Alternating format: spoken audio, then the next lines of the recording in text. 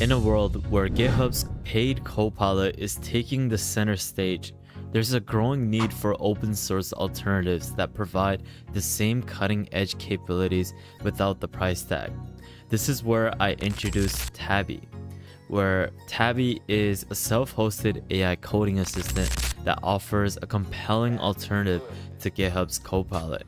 Not only is it a new alternative, but it also brings a host of essential features such as a self-contained simplicity. You have an open API integration, as well as an integration to other open source models. You also have a GPU support for enhanced performances. Now, this isn't your regular AI coding assistant that we've taken a look on this channel. Now, this is just something that has an ability to also create different types of apps, models. It can help with code completion and so much more. Now, this isn't your regular AI coding assistant as you mentioned. You can see this from this blog post example, where they basically showcase how the devs took a large language model and they pre-trained it on coding data for self-contained coding tasks. Now, if you go to the code snippet section in which they showcase this, you can see that the code snippet is to provide context. Now, what they have done is that the devs introduced this retrieval augmented code completion tool. So what this means is that the code snippets are used to provide the context. Now, this is a nifty feature which is stated, and it's something that taps into the repository context to enhance code suggestions.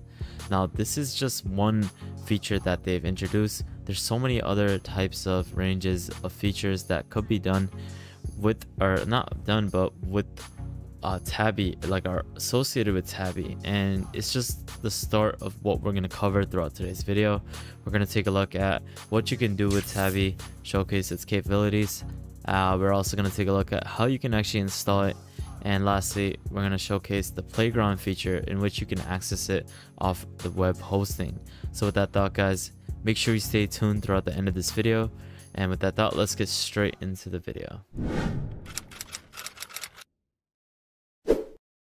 Hey, what is up, guys? Welcome back to another YouTube video at the World of AI.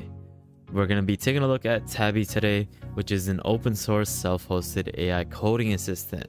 Not only does it help you with your coding needs, but it will also help you with code completion, helping you create different types of apps, models, and so much more. Now, this is completely free, and it's something that we're going to take a look at throughout today's video. Now, I just want to take a look at this example GIF over here. It gives you a good demonstration as to how it completes code.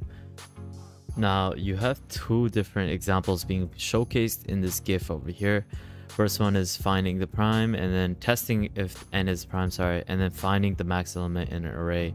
Now, to basically find the maximum element in an array using Python, you need to use the max parentheses function, and you're also able to do this by writing the simple loop. Now, this could be quite annoying to actually complete this, but in this case, if you press tab, you're able to auto-complete it with Tabby, which is really convenient. Saves you so much more time and helps you out with completing whatever code you're trying to basically test or develop for any sort of application model or any sort of like code that you're trying to generate. And that's one of the great things about Tabby. You can see over here, this is a good example as to what you can actually do with it. Now, you're actually able to play around with this on their playground feature, which is something that we're going to actually take a look at. You can see over here, you can just click on the playground feature and you can start chatting and typing and generating code for it.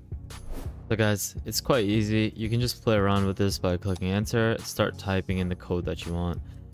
You can test anything, and it gives you suggestions. You can see over here, and if you just keep on clicking tab, you're able to focus on any of the suggestions that it actually gives you.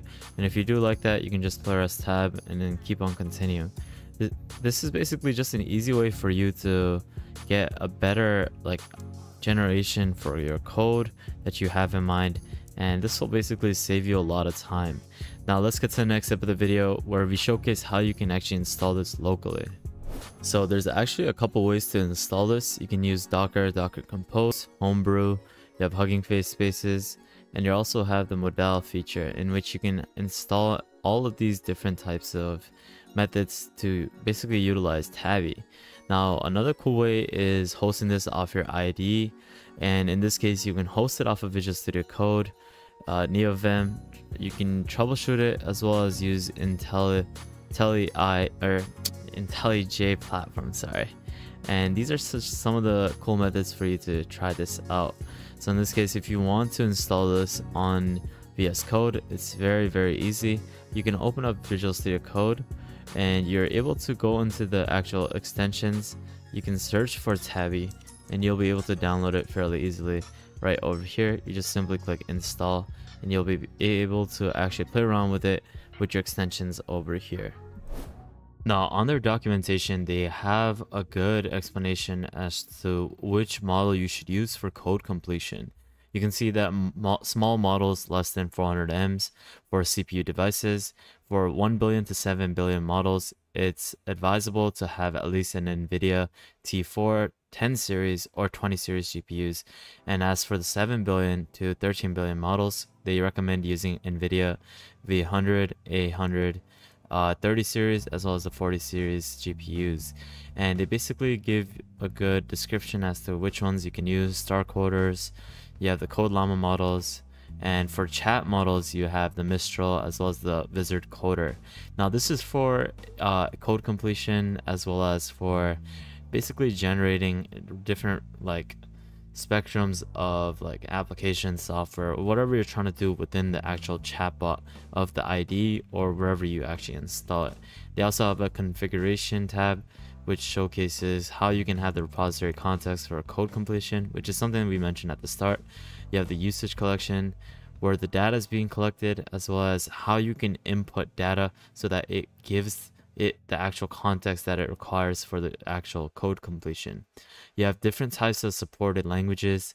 You have Rust, Python, JavaScript, TypeScript, Golang, Ruby.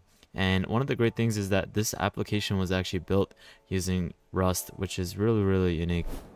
A couple of FAQs you would want to actually look at before you install this is how much VRAM a LLM model consumes. We took a look at this, but in this case by default, Tabby is operating using Intel's 8 mode with CUDA, and it requires approximately 8 GB of VRAM for the Code Llama 7 billion parameter model.